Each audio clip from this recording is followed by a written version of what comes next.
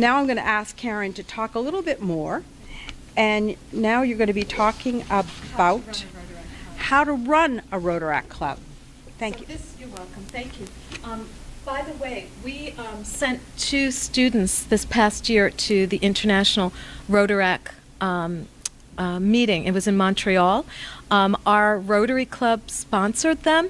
It made such a big difference having those 2 students. In fact, one was our president and the other one had been our former president.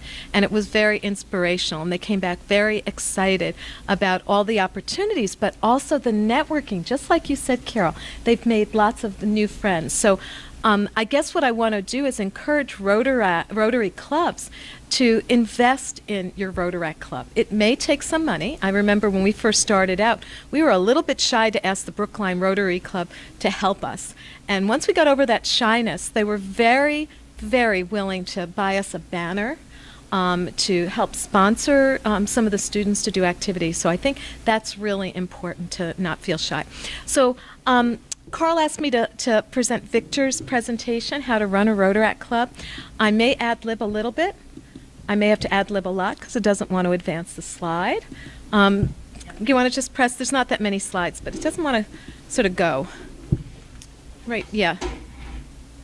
Okay, so again, I didn't put this together. Victor put it together, and Victor, I think, is in Florida, California, someplace warm. He put together some select topics for running it: holding the meeting, service projects, university community engagement, Rotary engagement, Presidential Citation criteria.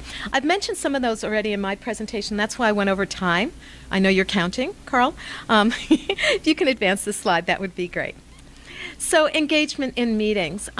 Twice a month, we need to have a meeting, and it needs to be posted. And one of the things, again, I'm going to share what our club has done. They have a Facebook site. Social media is really important to reach people. So Facebook has been great in posting. As far in advance as you can is great. And then if you have an email list, a lot of times you'll see that a lot of people come to the first meeting, or they sign up, and you might have 100 people on your mailing list. Not all of them are going to come, but if you keep bombarding them with these kinds of social media messages, you will get more people coming. But it's really important to have an agenda ahead of time so that people can pick what's really of interest to them. Meetings should include some socialization. We do Happy Change in ours, and it allows the students, after we do the 4-way test at the beginning of our meeting. I think that's extremely important to do the 4-way test at the start. Going around and doing Happy Change lets students say what they're happy about, and that bit of socialization really works. You need to do club business, but there has to be a balance. Sometimes we have program presentations. Susan has come, Carl has come, Carol, you were at a meeting, and I think, now I remember, we were talking about polio at that time. It was that was so inspirational. You presenting inspired students to want to learn more, and I think that's really important. And we recruited our club president from that. It was very, very exciting. The key is keep it fun. That's so important. So, goofy things to do. Things that make people want to come, because there's a lot of competition for coming to a meeting every other week. A lot of it has to do with just academics. So making it a fun meeting, and what's not on here that I highly recommend is having food. Food is really important. So cookies, whatever you want to have there, that's again, something to have. Sponsor club can really help with deciding, or helping what to provide as well. And sending out bi-monthly meeting newsletters to keep members informed. I actually think it should be on a regular basis, that your Facebook site or whatever, maybe a blog, is up to date on a regular basis, and that's really your anchor. One of the things I think is really important too with engaging in meetings is taking photographs. And you'll see that we have a lot of photographs. Having those photographs to remind people of what we've done is really important. Could you advance the slide, please?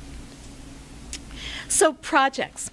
You asked about, what resonated at Boston University. There are so many projects, and what we find is that it's organic.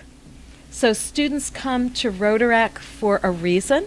Maybe they were involved in Interact. When we find out someone was involved in Interact, we know they're going to be in Rotaract because they've had such a great experience in high school. But people come with projects that resonate with them, and finding out, doing a survey when you first start out, I think is extremely helpful to find out what service projects. Asking someone to take responsibility for that project is important. It can't be that executive board doing everything. So trying to get someone who says, oh, we want to do Valentine. We did this, Valentine cards for older people who can't get out on Valentine's Day. And we worked with Wheels on Meals to get those Valentines delivered. Somebody initiated that. Or Jumpstart. We want to read books to children. So somebody has to have something that they're excited about and then work on. You may have to identify some funding. We've done a lot of fundraising. For years, were selling flowers on Valentine's Day. And we would hit up our Rotary Club selling the Valentine flowers, and then around campus. So fundraising is something that we do as well.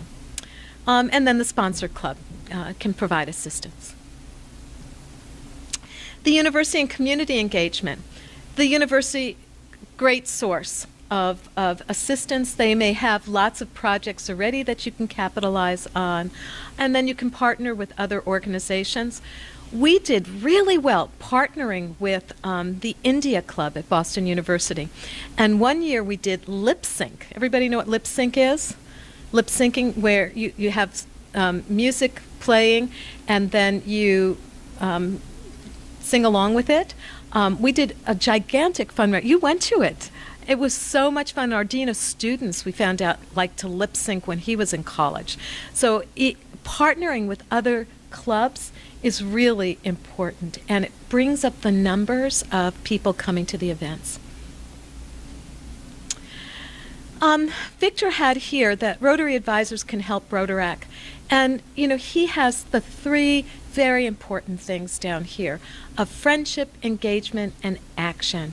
And I think that's the bottom line. Again, one of the things I think we have to always keep in mind on a university or community level, there's a lot that's competing for people's attention and service. So making it be about engaging and fun and friendship and taking action is important. And then there's the Presidential Citation. Do we have any of that information in the packet? No. But we can get that to people. Yeah, I can print that out. So I think that that's really important, because this could be something that motivates the Rotaract Club for selecting a project that they can get nice visibility and accolades as well. And so there is information here on the Presidential Citation, which I think is really important to think about. Polio Plus is another project that resonates so well, and our Brookline Rotary Club does a lot with that. And our students, I think we were in front of still Trader Joe's, and the students are there, not every year, but many of the years. And I think we have one more slide. That may be it. Can I answer any questions again? I have to say that Victor put this together, and I'm trying to ad-lib a little bit.